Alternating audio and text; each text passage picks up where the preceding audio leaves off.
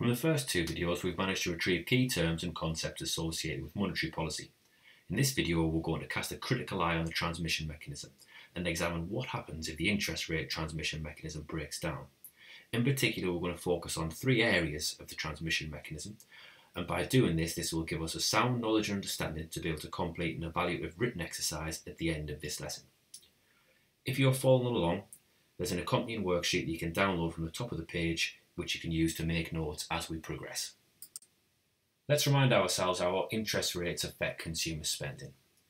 If interest rates rise, this increases borrowing costs, which reduces a rational consumer's incentive to borrow. On the whole, that should lead to fall in consumer spending, fall in aggregate demand, and a reduction in inflationary pressure. Another impact can be that when interest rates rise, this creates a bigger incentive to save because we get a greater reward for saving. So consumer spending falls, aggregate demand falls, and other things being equal, inflationary pressure falls. If interest rates rise, those rates will also rise for variable rate mortgages. So consumers that have a variable rate mortgage have less discretionary income. That will then result in falling consumer spending, falling aggregate demand, and falling inflationary pressures. So remember, in an ideal world, this is what should happen if monetary policy works. We should see interest rates rising, leading to a fall in aggregate demand and a fall in inflationary pressure. But is this always the case? Okay, so a key part of evaluating monetary policy actually involves questioning our initial chain of argument. In other words, we're going to question our prior analysis, and we're going to question each three of these logic chains that we've just built up. So let's start with the first one. When interest rates rise, we said it makes it more expensive to borrow. Where are we borrowing from? Are we borrowing from banks? Are we borrowing from credit cards or from payday loans companies? We then said it gives us less incentive to borrow. Well, actually, those on little or no income may have very little choice but to actually carry on borrowing even if interest rates rise. This might be because, due to their personal circumstances, they may have very little, if any, savings. So actually, even if interest rates go up, they may have an unforeseen bill at the end of a month, and they may still need to borrow on a credit card, borrow on a payday loan. So even with interest rates going up, personal circumstances dictate that some people will still have to borrow money. We then said that aggregate demand is going to fall. However, that depends on what happens to the other components of aggregate demand. What's going to happen to exports? What's going to happen to investment?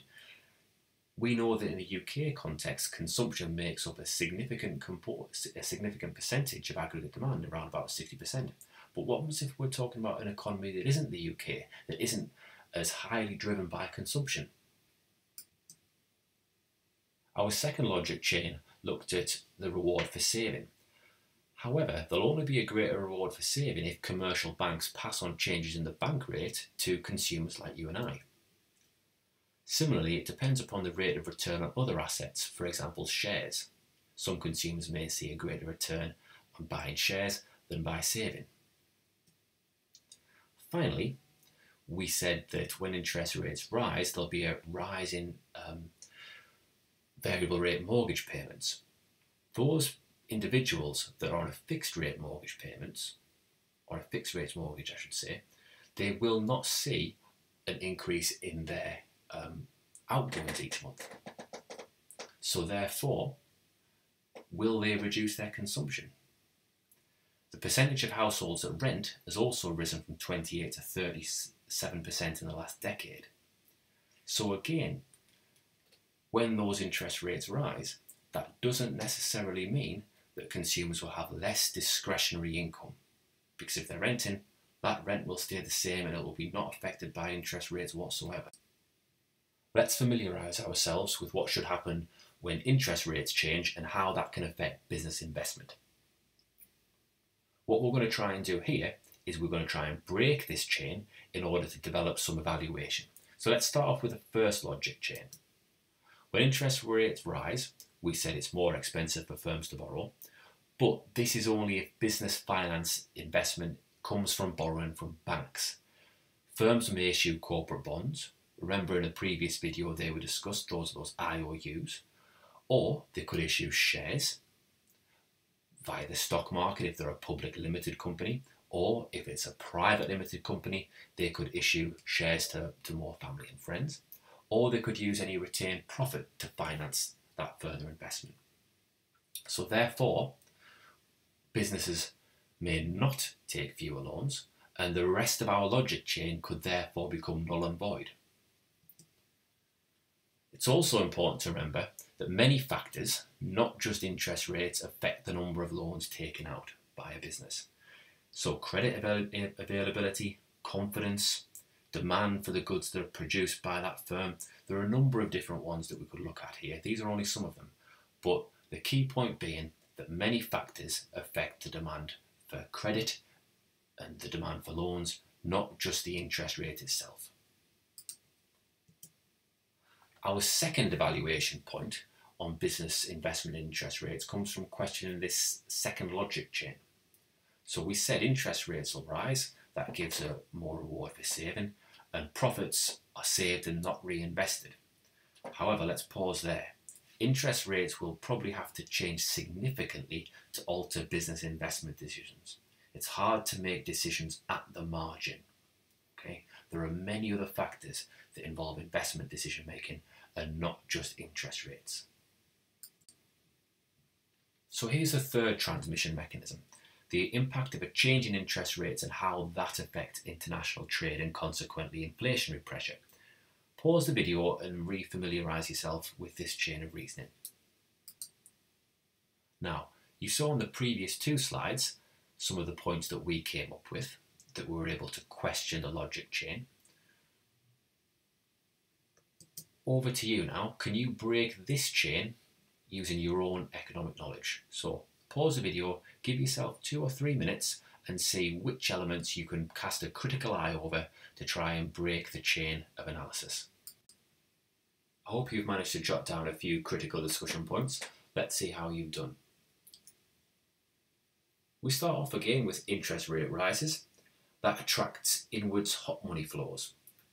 Our first critical point of call can be that, well, that's only going to happen if rates are higher than in other countries. So if the interest rate goes up in the United Kingdom, that'll only attract a hot money flow if it's higher than ECB interest rates in the United States, etc. In other words, the hot money flows may not occur. Will demand for the currency rise on the forex market? Well, again, we've got to question other factors that may affect the demand for the currency.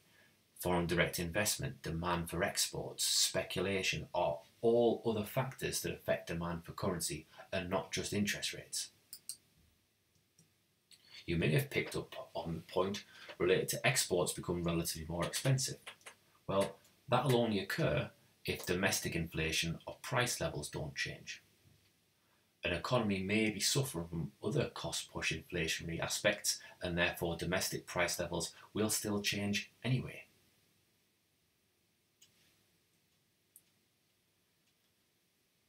Demand for exports falls and demand for imports rises. Now, what we have to remember here is that this doesn't happen immediately. There's a time lag. Many firms are tied into longer-term contracts, committing them to buying or selling for several years. And those contracts can't just be broken.